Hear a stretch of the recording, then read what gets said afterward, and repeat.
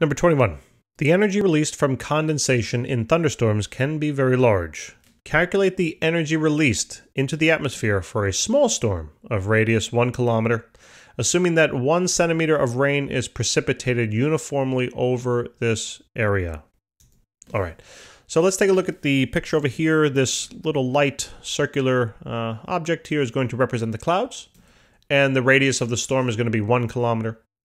And what's eventually going to happen, right, as over time, the water inside of the cloud begins to condense, right? Or I should say the water vapor inside of that cloud begins to condense.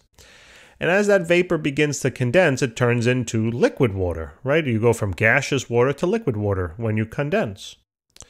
And what happens is then once it turns into liquid water, it becomes too heavy, right? And it starts to then fall and precipitate on downwards, right? Raindrops keep falling on my head. Should have been on Broadway.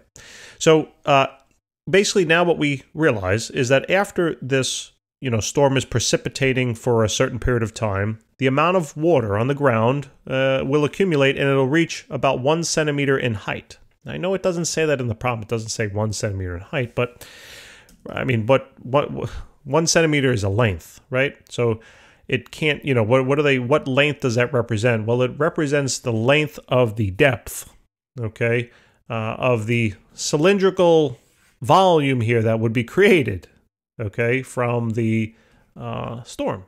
So hopefully that makes sense, right? The rain, we're going to assume no wind, so the rain doesn't trail off onto the sides or whatever. It just falls straight down, and it's going to then accumulate, and it's going to reach about 1 centimeter in depth.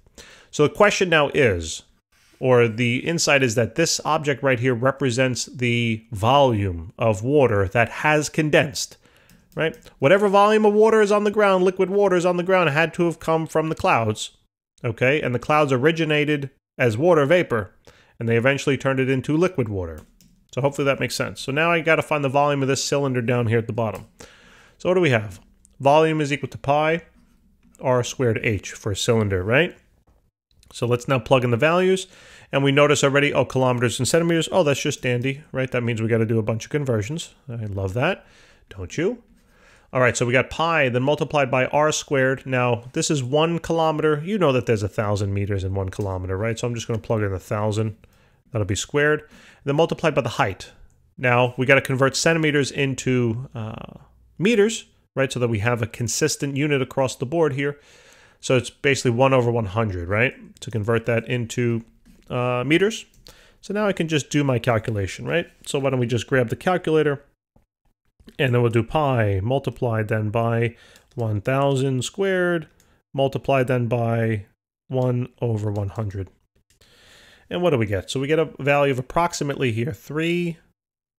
What are we going to do? Yeah, 5. Yeah, right? To the fourth. Sorry, 3.14 or so times 10 raised to the 4th. Okay? And that's in cubic meters. Could have probably figured that out because it's just a whole bunch of multiplying by 1,000, dividing by 100, but I like the calculator, don't you? All right, so now we have the volume, okay? So the question is, again, we have to calculate the energy released. So somehow we got to relate the volume to then energy released in the phase change, in the condensation. Now, as soon as you start hearing the term condensation and phase change and heat transfer, you got to be thinking of that formula at the top. That is the formula for heat transfer during a phase change. And specifically, since we're talking about condensation here, I'm going to say the heat exchange in condensation, by the way, it's heat lost, okay, will then equal, excuse me, it's actually, it is, it's heat lost. Okay, so it's going to be equal to the mass then that has been condensed, multiplied then by the latent heat of vaporization. Now remember, the latent heat of vaporization works both ways. It works from going from a liquid to a gas and a gas to a liquid. All right, you're going to use the same value.